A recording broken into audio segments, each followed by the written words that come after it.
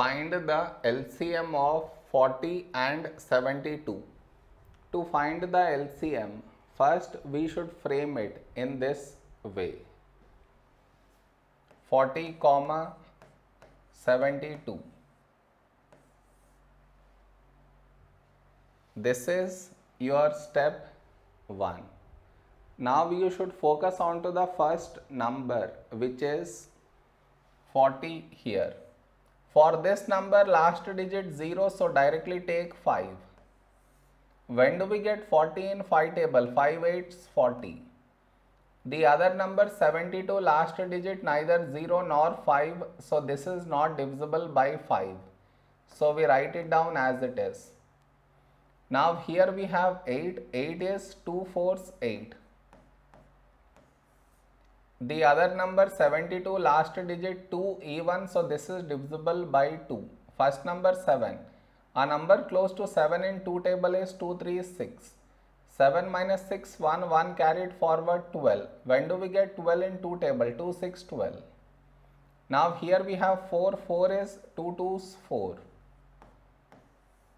The other number 36, last digit 6 even, so this is divisible by 2. First number 3. A number close to 3 in 2 table is 2 1s 2. 3 minus 2 1 1 carried forward 16. When do we get 16 in 2 table? 2 8s 16. Now here we have 2, 2 is a prime number, so 2 1s 2. The other number 18, when do we get 18 in 2 table? 2 9s 18. Now we got 1 here, so focus on to the other number 9. 9 is 3 3s 9.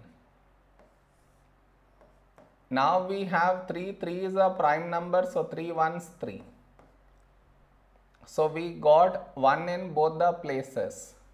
So our LCM is the product of these numbers,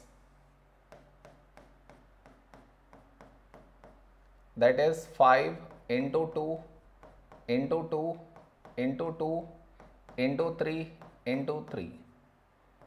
Let us multiply these numbers.